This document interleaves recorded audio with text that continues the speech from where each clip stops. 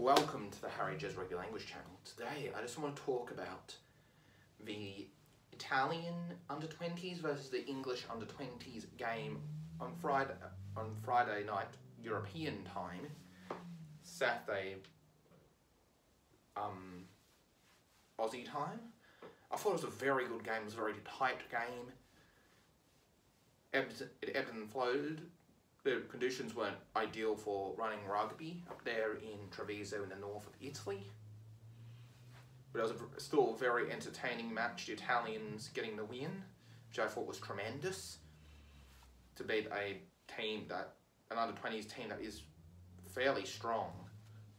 So I thought that was a good on the Italians. Hopefully they can do one better in the senior men's fixture, which is getting played tonight Aussie time.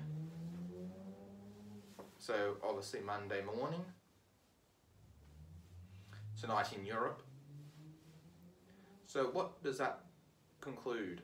I feel like that concludes this round of the Six Nations, and I really think it's a good chance for the Italian under-20s to improve, and also for Italian rugby to improve in general.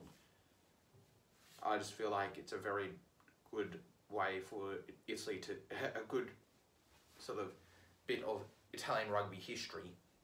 Hope you all agree. I'll see you in the next one. Harry Jez out.